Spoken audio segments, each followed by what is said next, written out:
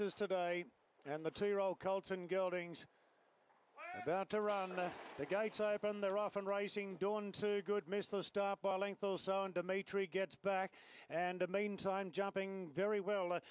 Wide out is Stooge going to the early lead from True Detective, Riverside's Cash, and now Mo's Crown is showing plenty of muster. And Mo gets up to be running second.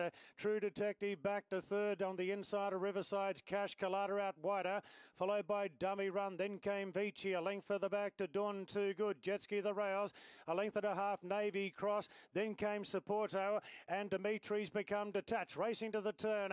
And it's Stooge and our leader from Mo's Crown. 2 lengths clear from True Detective. Then Riverside's Cash. Colada's not going well. Then Jetski back on the rails, well into the straight now. And Stooge tackled and headed by Mo's Crown, who takes the lead.